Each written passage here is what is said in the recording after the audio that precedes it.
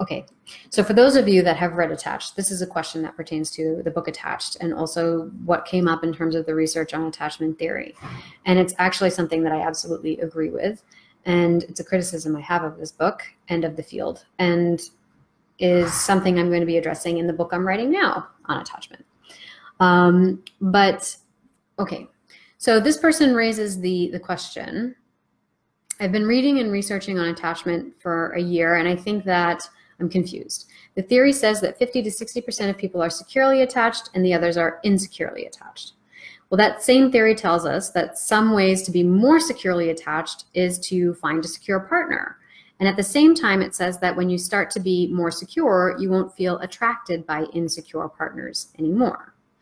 But isn't there a contradiction in this? I don't really think, well, first of all, I don't think that 50 to 60% of people are secure. I think it's more like 30 to 35. And being secure from your upbringing is a privilege.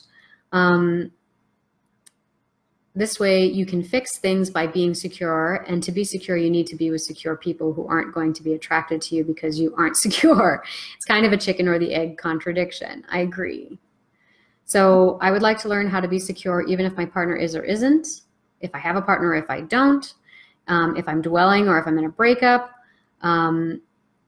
I don't want to depend on someone else's attachment style to make me feel secure. Bravo, bravo, bravo. That's like my mission statement in so many words.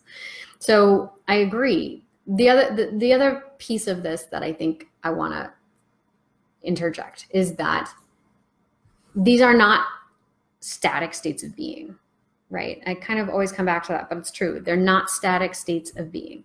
So, and within secure people, there will be a measure of anxiety and avoidance.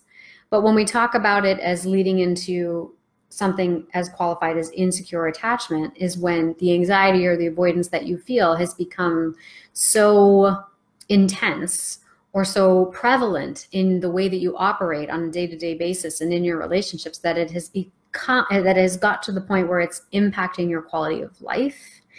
It is leading to lower feelings of self-esteem.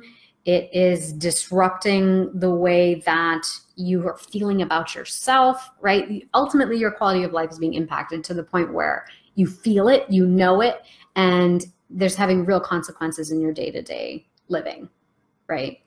So that is when we start to look at, okay, well, which end of the stick is becoming exaggerated here, right? Now, all of these dimensions exist within all of us, anxiety or avoidance. It all exists within all of us in the same way that if you were ever to read like the diagnostic manual, statistical manual for mental health disorders, DSM, all of us carry the traits of every mental disorder out there. It's just, don't think of it as like a radio dial. It's more of like an equalizer, and you've got all these different buttons that you can move up and down and all of that. So these dimensions of experience, we all have them. Each one of us within us has the capacity for psychoticism. When you daydream, that is on a dimension of psychoticism. Each of us has the capacity, we all talk to ourselves, right?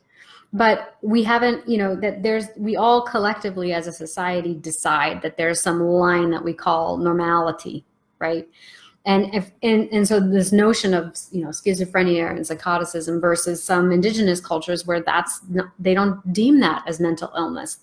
They're just in touch with the spirit world, right? They're living in a different mental and emotional and psychic space. Doesn't mean that they're ill, right? So we have to like go deeper into thinking about the ways these things are defined, okay? But so when we think about attachment, and I am kind of a law of attraction person, I do think that the people we attract into our sphere will mirror something back to us.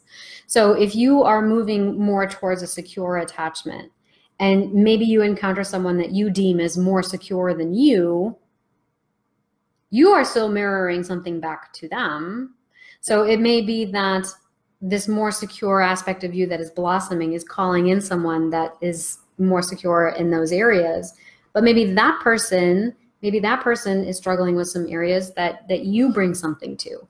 I think the other thing that bugs me about some of these books is that it talks about insecure attachment as somehow being less than secure attachment, right? Which is a bunch of malarkey, because there are so many positive strengths and attributes that both that insecure people bring to our experience of contrast in the world, right? So, I mean, insecure people, I think, could be wildly attractive to a secure person for a lot of reasons, because you know, there's a lot of creativity and of curiosity and of sometimes disinhibition that individuals with insecure attachment styles may have. And so someone who has a more secure attachment style may be enlivened by that. They may be, they themselves, in a place where they're questioning their sense of meaning and purpose in the world. And when they meet someone who has such conviction in the way that like an open heart might have, for example, they can be swept up in that.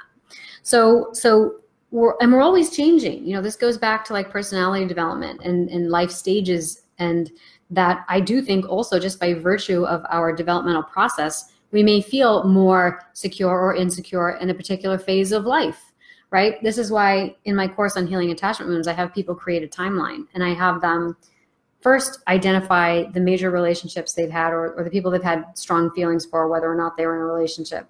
And then I have them circle the ones that felt the most intense. And then I have them plug in between them what was going on in their life. Because sometimes I teach personality development and the lifespan, which is partly why this is on my mind, but that sometimes there are really actual things in life that we are going through that can make us more or less secure, and it doesn't have anything to do with the attachment style of our partner, right? So I guess I wanted to just mention that I agree with the observation of the contradiction being made here, and I 1000% agree that that it's a fabulous book, really good book. Recommend everyone read Attached. Very nice way of clarifying things and laying them out. But I do feel like one of the criticisms I have of that book is that the solution just seems to be, hey, find a secure person. But that goes back to the original issue, which is that you are looking at someone or something outside of yourself to source your sense of security from. In addition, it's also telling individuals with insecure attachment that they're kind of fucked unless you're lucky enough or privileged enough to find someone secure, right? So yeah, I absolutely agree with that observation.